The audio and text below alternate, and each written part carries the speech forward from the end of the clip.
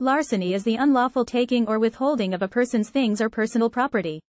A person who commits larceny might have the intent to deprive an individual of the right to use their property, give the property to an additional person, steal the property, prevent an individual from enjoying the advantages of their residential or commercial property, and transform the residential or commercial property to their own.